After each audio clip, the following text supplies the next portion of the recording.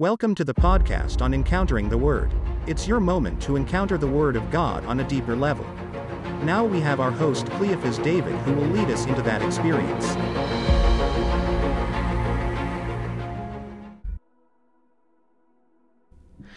Greetings to you in the precious name of our Lord and Savior Jesus Christ. Welcome you all once again to the podcast on Encountering the Word of God.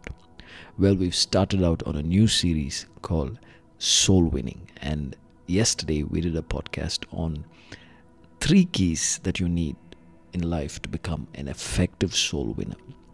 If you've not listened to that, I would like you to go back and look at the episodes on our platforms and listen to the podcast. I believe it will really bless you.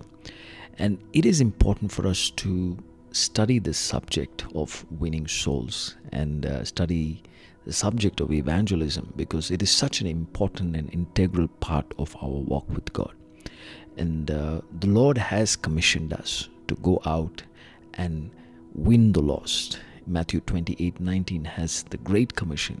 Go ye therefore into all the world and preach the gospel and baptize them in the name of the Father, Son and the Spirit.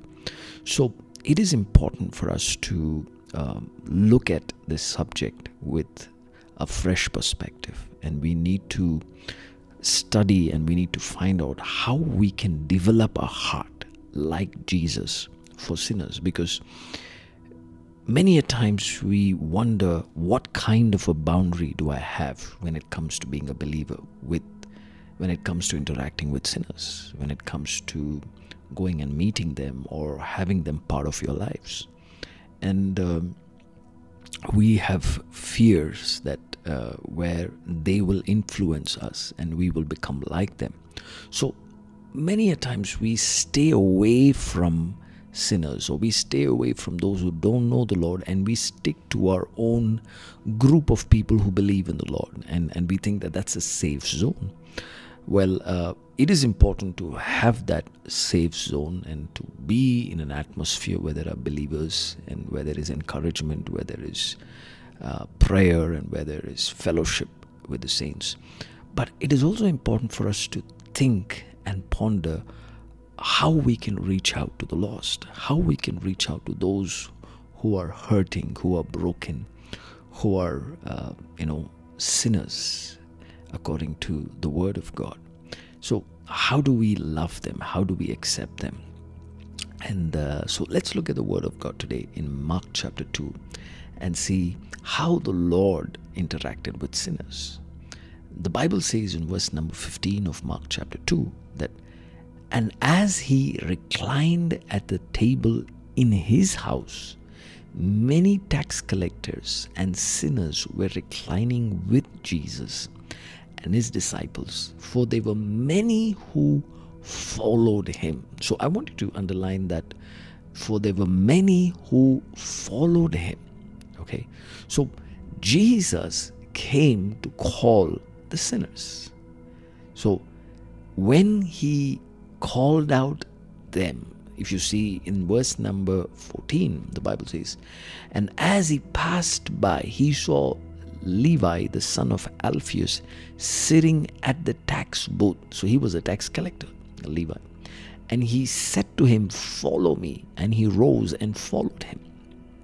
So now, when Jesus was calling them out, you should understand that Jesus was in a season in his life where the crowds were coming to him. In verse number 13 it says of Mark chapter 2, "He went out again besides the sea, and all the crowd was coming to him, and he was teaching them." So by now Jesus had developed a level of influence and following in Israel that the crowds were coming to him and he was teaching them. So Jesus had a great level of influence over the sinners in Israel, because he went after them and he loved them, and he even taught them, is what the scripture says. "And as he passed by, he saw Levi, the son of Alphaeus, and he said, 'Follow me.'"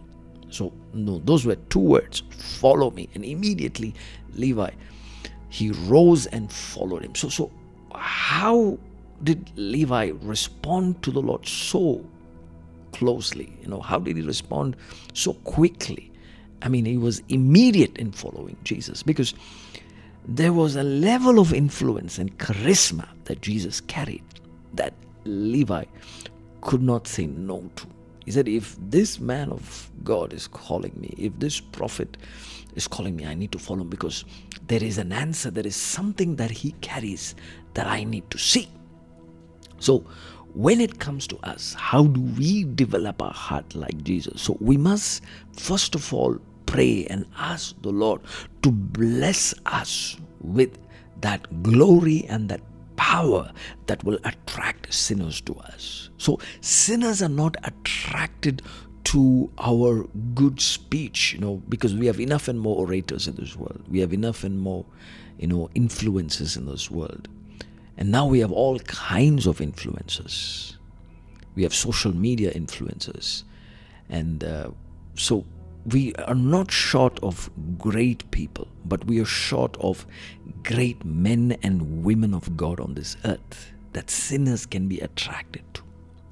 Now, Jesus was one among them because they saw that Jesus carried a different style. He was different in his approach towards sinners. So how did he approach them? First of all, he called them and he did not condemn them. So because he says, I came not to call the righteous but sinners. So which means he came to call them into their destiny. He came to call them into a divine purpose.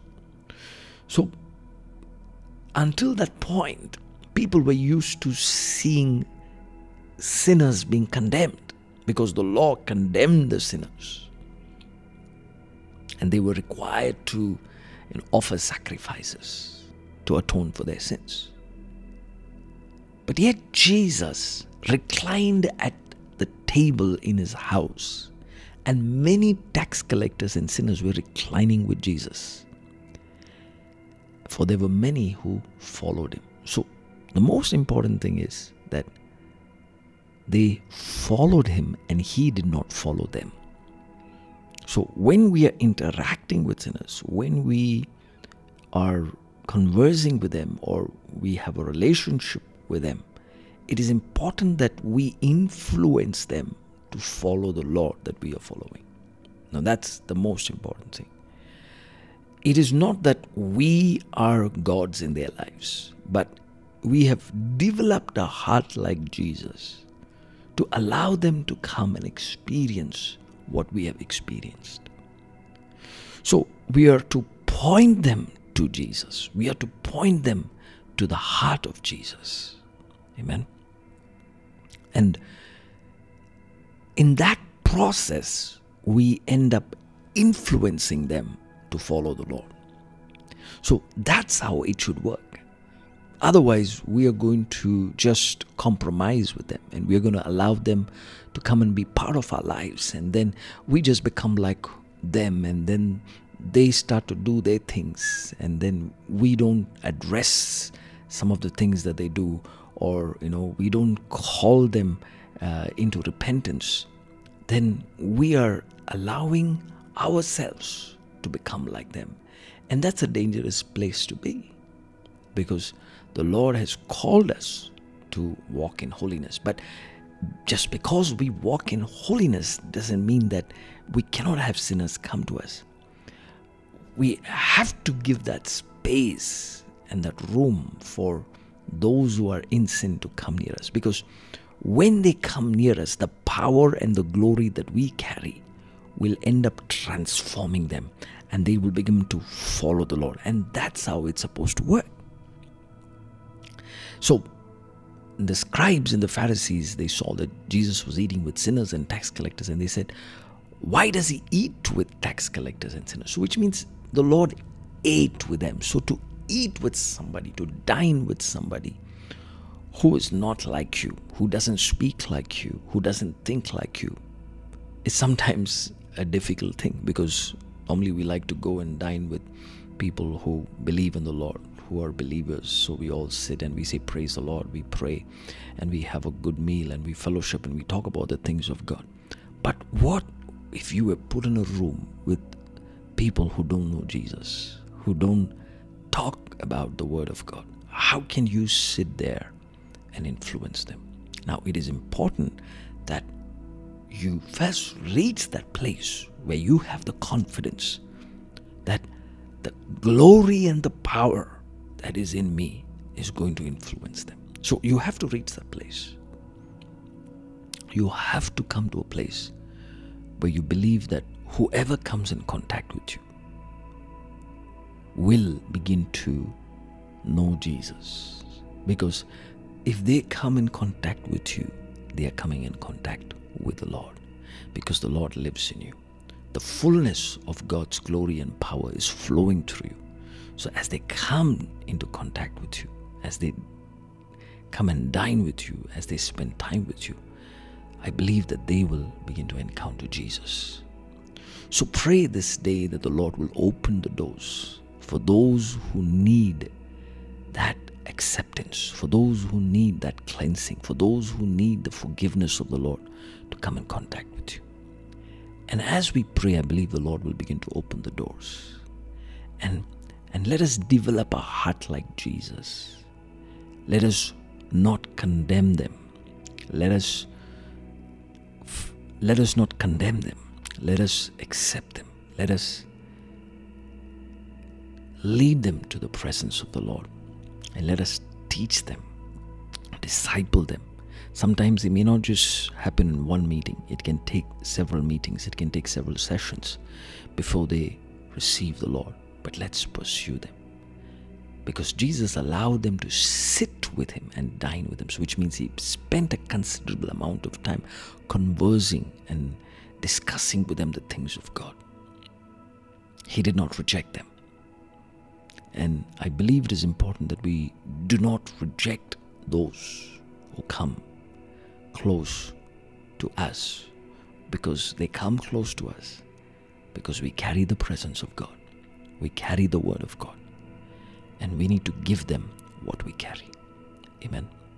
We need to release to them what we have. So I pray that this word will bless you today. And may the glory of the Lord fill your life. And may the Lord use you today to win many into the kingdom of God. Carry the heart of Jesus for sinners. And may many be drawn into the presence of the Lord through your life. May God bless you and have a wonderful, wonderful day.